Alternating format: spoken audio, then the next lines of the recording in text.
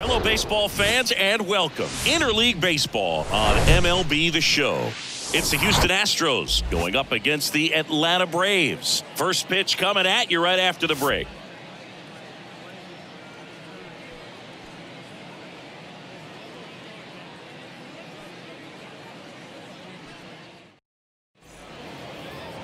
So digging in, King Tejada, looking to bring his hitting streak up to 30 games.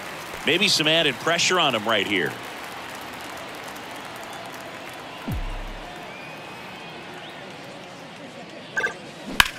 Swung on, belted.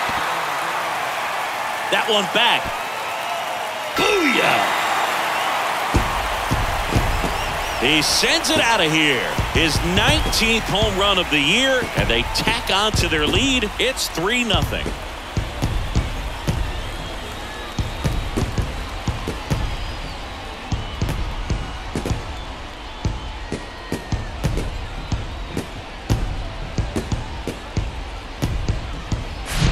Pitchers are taught to keep the ball down so that you don't get hurt, but unfortunately on that one he made a pretty good pitch in terms of location, but it was just a better swing.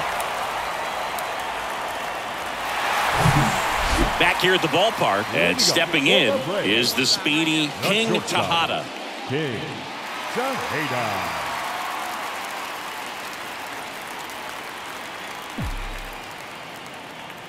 The pitch. That one hooked foul.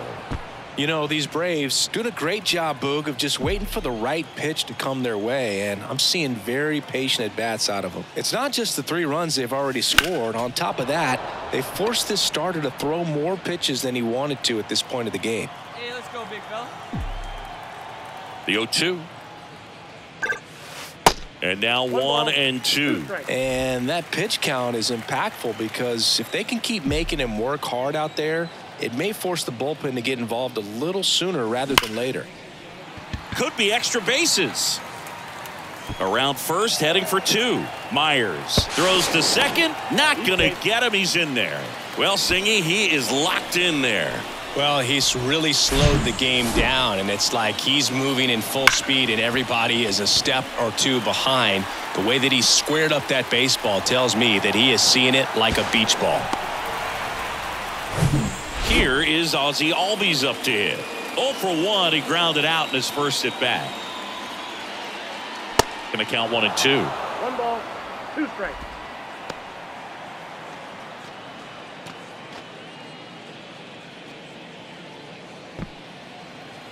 Let it rip right here. And here it comes. Bounce to the right side. Rogers slings to first, and Albies is retired. Now batting, center fielder, Michael. So up next, Michael Harris.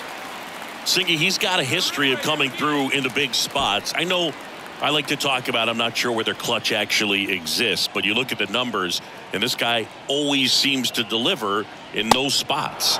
And strike 2. Well, I think it's the ability to assess the situation, understanding what the pitcher has, what he's trying to get people out on, and then being able to use the entire field. 1 and 2 here. And that one is lifted in the air. Alvarez in position. Makes the grab, and there's 2 gone.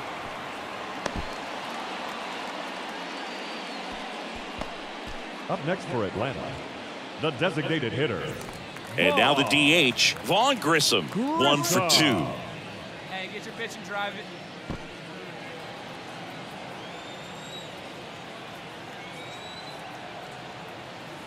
And a pitch. So a foul ball makes it 1 and 2. Tejada on third with 2 out. Just off the outside corner. 2 balls, 2 strikes to count with 2 outs.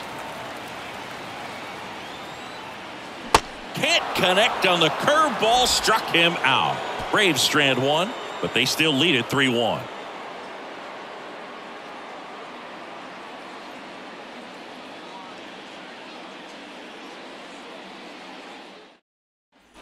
And now Nick Plummer grounded out his first time up. Plummer. kicks and fires. Swing and a ground ball out to short. Throw on to Olsen. Third out, and that ends the frame. 1, 2, 3 go the Astros. Score holds. It's 3-1.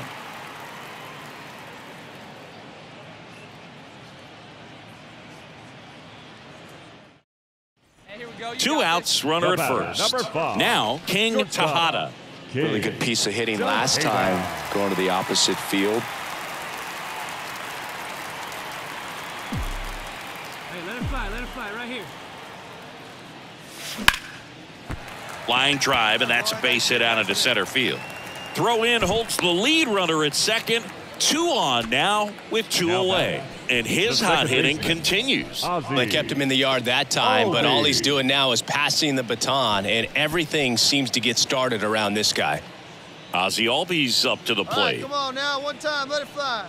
Not the easiest thing when you're talking about a guy that's, perhaps is going to be in the rotation, maybe a long relief guy, to not start an inning, to come into an inning with pressure on it and try to get yourself comfortable. Kicks and deals. Pulls that one foul.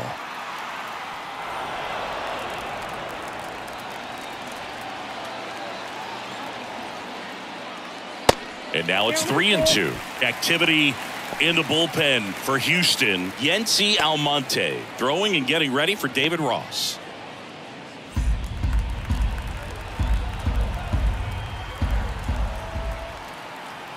Right-hander kicks, deals.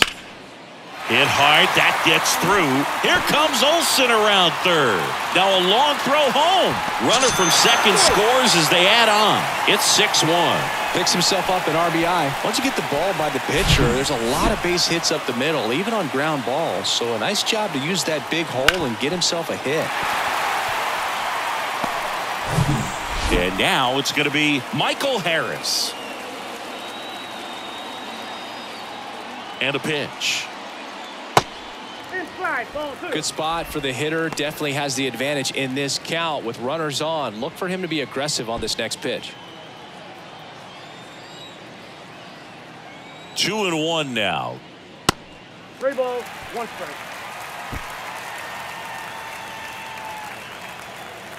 Right guy, right spot. Come on now, kid. That one ripped. Plummer going back some more to the warning track, makes the catch. 2 homers in the inning lead to 3 runs, 5 innings complete. Braves 6 and the Astros 1.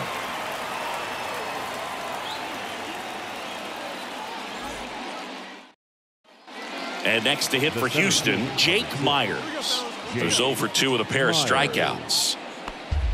McCormick at second. Rogers at first with no outs.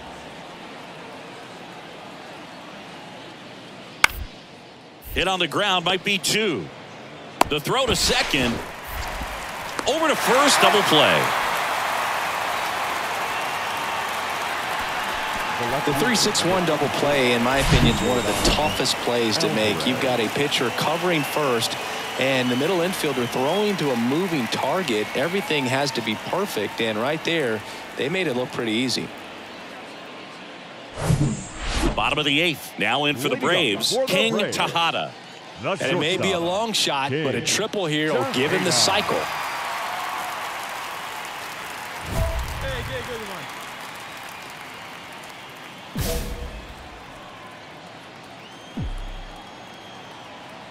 Tarnick back to work. That one way outside, and that's ball 1. Go, baby, square it up.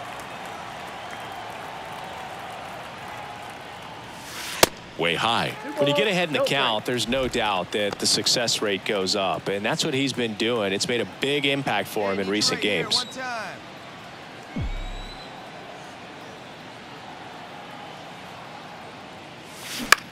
Swing and a pop-up. Foul territory for the catcher. Perez makes the grab, 1 down. That was a good pitch to hit right down the With this win here today, you've won the first 2 games of this 3-game series, so you would think the work is done, but when you're at home, I don't believe so. You got to come back with a mindset for Game 3 that you want to win it, and you're going to go out and do everything that it takes. You win like that at home, you position yourself for good things down the stretch. 6-1 is your final here today. For Chris Singleton and our entire